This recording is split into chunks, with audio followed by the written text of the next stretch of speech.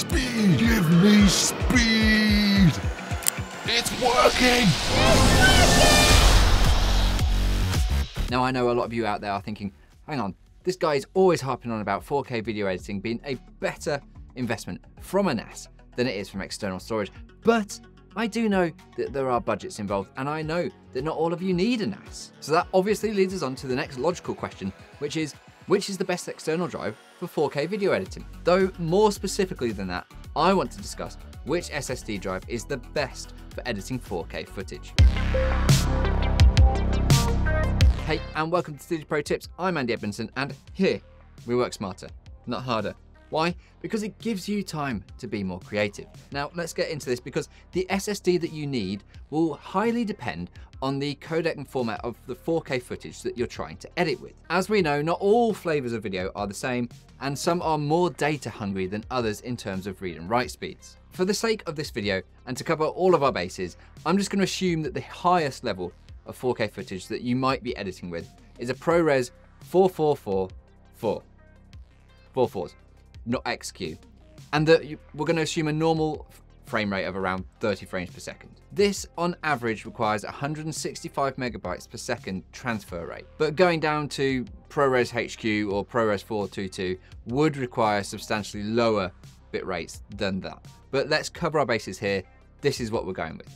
Oh, and the other thing to remember is that this is for single camera editing, or editing one stream of 4K footage. For multicam editing or split screens, you're going to need to times that by the amount of streams that you need to edit with. So if you have a 3-camera setup, a normal setup, and you are editing ProRes 44444 and you have 3 streams coming in, you need 3 times 165 megabytes per second bandwidth available.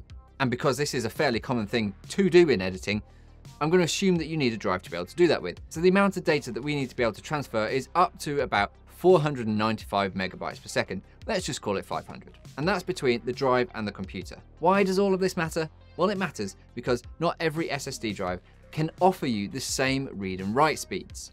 SATA SSDs, for example, can transfer data at around about 350, sometimes up to about 550 megabytes per second. That's not quite enough for us to be able to edit at 3 cameras, definitely not 4-camera multi-camera editing, but it would cover quite a lot of people in standard 4K editing. SSD RAIDs can offer you speeds of 2,800 megabytes per second read, and if we look at NVMe drives, they can go from 7,000 megabytes per second all the way up to 10,000 megabytes per second. So they can handle absolutely anything. So as you can see, there are vast differences in the transfer rates for different codecs and SSD drives. Another logical question here is whether we want internal storage or external storage so that you can take it around, it's portable, you can use it in the field. Both have equal merit, but both also have limitations too. You will generally get better speeds out of an SSD connected to a computer internally via PCIe in an M2 format, but you then are limited to using that SSD on that PC only. External SSDs, on the other hand, are portable and can be taken pretty much anywhere, but they do need to be connected by USB or Thunderbolt, which adds another component that can slow down our transfer rate, and that is... Yep, you guessed it. It's the cable that goes from your SSD to your computer and how much bandwidth that can carry. Different types of USB connections have different transfer rates that they're capable of, and they've recently been reclassified. But you also have Thunderbolt 3 or 4, generally not Thunderbolt 2 anymore, to choose from these days. And as you can see, these are the different types of speeds that different USB types can offer you. We therefore need to choose an external drive with a cable connection that is fast enough to carry the bandwidth necessary to edit 4K footage. As you could see from that graphic, for single cam editing, we need a connection that is at least USB 3.2 Gen 1 or 5 gigabits per second. That's 500 megabytes per second. For multicam editing, this just won't work without proxies. Nearly, pro tippers, nearly. There is just one more thing I want to talk about, and that is the storage size of your SSD drive as well. While it doesn't theoretically matter what size storage you have to edit with, it does matter in terms of storing your 4K footage. Why? Because 4K footage is inherently larger in file size than HD footage is. And so you'll need more space for the footage to reside whilst you're editing from it. 500 gigabytes or even a terabyte of space on an SSD is just not going to cut it when it comes to heavy uncompressed codecs like ProRes 4444. If you've been rolling for hours, then you are well out of luck trying to store that on a small SSD. All right, let's split this up because not all of you are going to be looking for an internal SSD and not all of you are going to be looking for an external SSD either. I'm going to put links to all of the drives that I'm going to mention down in the description below because I am going to mention a few here. I also want to mention that at this point, what I'm talking about this SSD drive for is for your scratch disk. It's where your media will sit when you're editing it. This is not for storing your operating system on as well. It's not for where you should be storing projects long term. For the best editing experience, you need to store your media that is going to be edited from on a separate drive from everything else, and don't write to it at the same time either.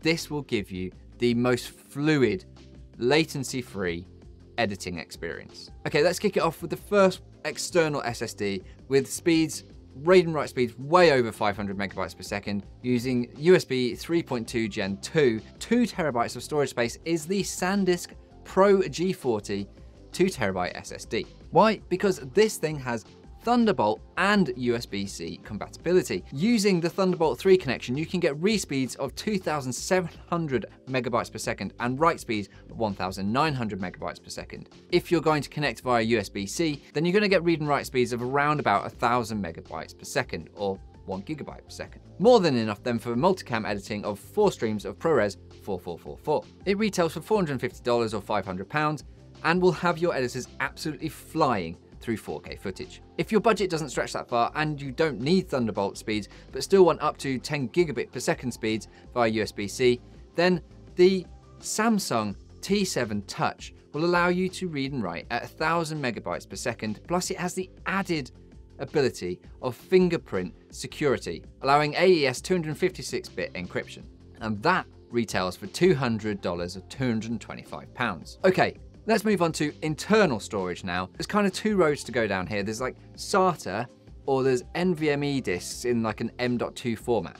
Unfortunately, SATA disks only reach around about 550 megabytes per second at the top end. This will do most editors for single cam 4K editing, but if you're in the world of multicam editing or you want split screens or you want to go above just being able to have one piece of footage on the screen at any one time, then it's going to seriously degrade your experience by going with a SATA drive. However, they are much cheaper than their SSD counterparts, and so if you're looking for more bang for your buck in terms of storage space, then the Samsung 870 EVO 4 terabyte is a great one to look at. It has read speeds of around 550, 560 megabytes per second and write of 530 megabytes per second, and the 4 terabyte retails for around about $265, £285. Moving into the much faster NVMe world, I have 2 disks to show you. Now these disks can achieve these speeds that I'm about to tell you because they are connected directly into the motherboard via PCIe slots, and in computers these days using Gen 4 or 5 of PCIe, depending on the age of your computer, you really will be astonished at the speeds that these can reach. But you will need to check that your motherboard can accept them and that you have a slot available on your motherboard too. Using PCIe 4, which most computers in the last few years do have now, you can get the Samsung 990 Pro SSD, which is capable of speeds of around 7,500 megabytes per second read and write of 6,900 megabytes per second. Yeah, that's right, 7.5 gigabytes per second. It's in an M.2 format, so most M.2 slots can accept it, and 2 terabytes of this disk retails for around about $180, £180. If you have a PC with a PCIe 5 slot, which is one of the newer PCIes available, then you can get the Gigabyte Aorus Gen 5 10,000 SSD, which it absolutely rips. This thing rips at 10,000 megabytes per second read. That's 10 gigabytes a second and 9,500 megabytes per second write. 2 terabytes of this disk retails for around about $450 to $500 or $350 to £400. If you want the advantages of RAID storage, but using SSDs and connected over Thunderbolt, then I have a beauty of a disk for you.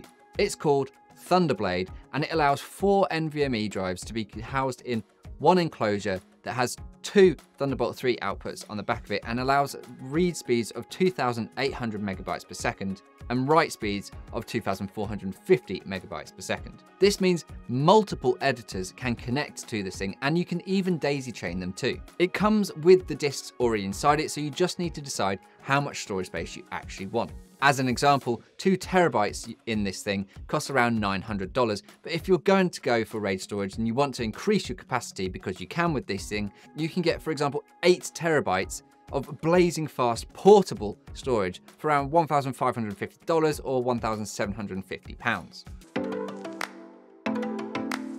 Now this is the part of the video where I say, that's great and all, but how many of these drives are you going to buy throughout the year because you constantly fill them up and you run out of storage space? You could instead buy a NAS and have an SSD cache within inside it for fast access to media and have HDD storage for longer term storage, all the while getting 10 gigabit per second speeds for multicam 4K editing and being able to have remote editors connected to the NAS too. How do I do all of this? Well, just check out my playlist on NASes over here.